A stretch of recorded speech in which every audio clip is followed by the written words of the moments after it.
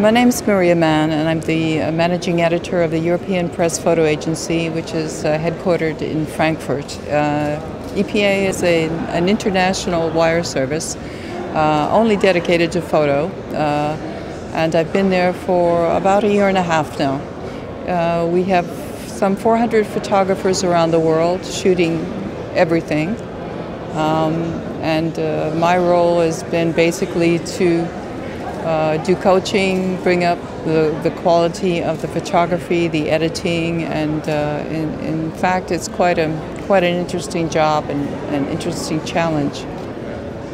I started with UPI in 1970 at World Headquarters in New York as a lowly intern. I finally made it to the picture desk and stayed there for 10 years and was on both national and international desks. I left there after 10 years, went to Canada, worked on a newspaper for 3 years, then started working for AFP, Agence France Presse, as managing editor for North and South America. I then became director for North and South America, and then international editor-in-chief in Paris. So I was there for 19 years.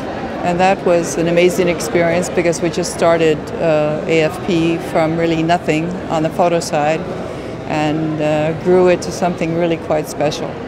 I'm doing the same with EPA since we only started as a full wire global service in 2003.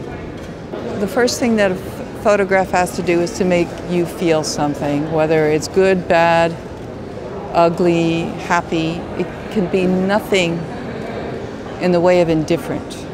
If it's indifferent, you're lost.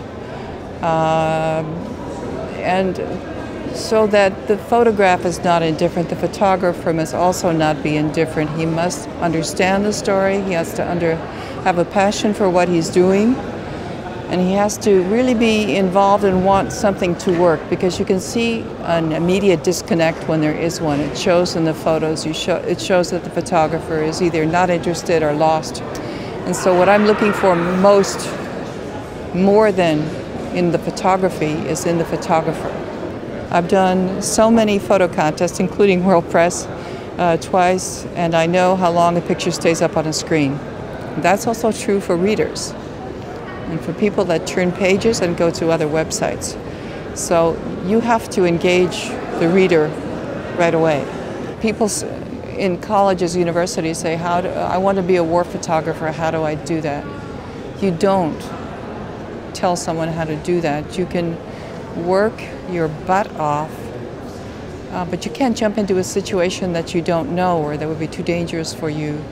What you have to do is really make people trust you to begin with and not be there for the glory. Because if you're in there for the glory, it's all over in 5 seconds. You have to be there because you want to make people understand a situation, you want to make people see that there is change possible through documentation and documentary photography, and you want to be a part of that.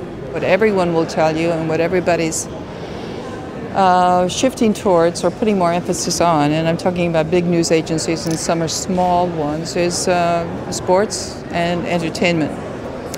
And that's just a fact of life, whether we like it or not.